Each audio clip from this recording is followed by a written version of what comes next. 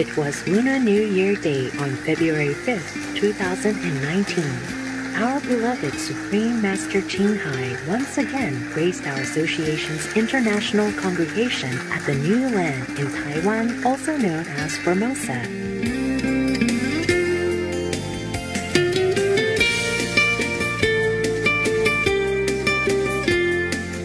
After making sure that everyone had received a lucky red envelope symbolizing her love, Master shared the exciting news that many in our group had reached the 5th level and thus achieved permanent spiritual liberation from Maya's negative control. 1,000 something.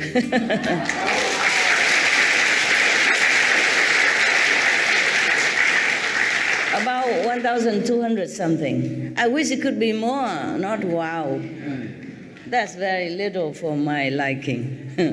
You know, your master, very big. She likes things big. A lot. And we have a lot of 4th level, a lot. I did not count, too many, okay?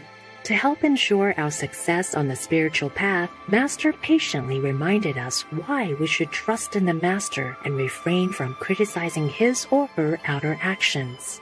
Many people also told me that, like Prophet Muhammad, peace be upon him, he married again and etc. I said, no matter what he does, he was a prophet. He does what he has to do.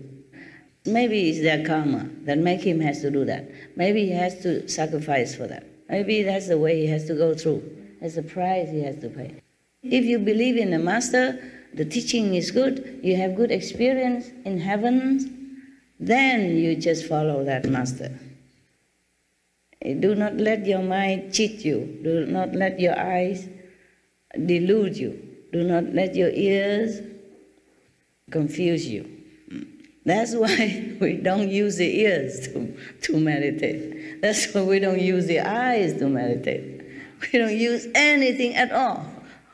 We just contact direct inside. So any master who came from higher level, they hide everything.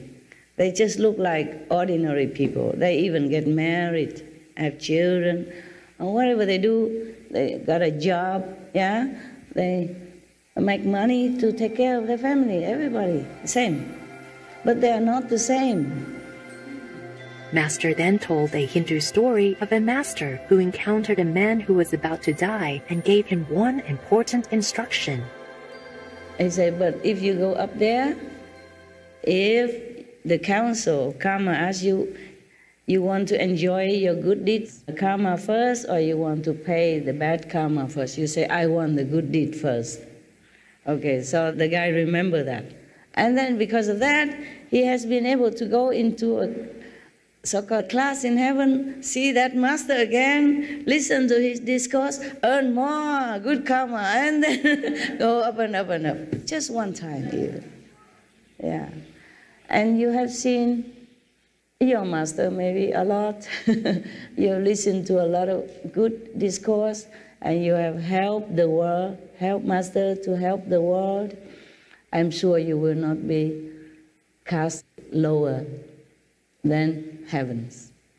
Remember, wherever you go, remember your Master.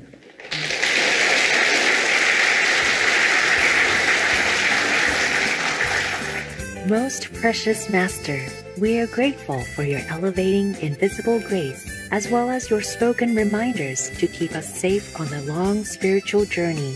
May we take your words to heart as we step into the new year, one surely blessed with inner heavenly prosperity for us all.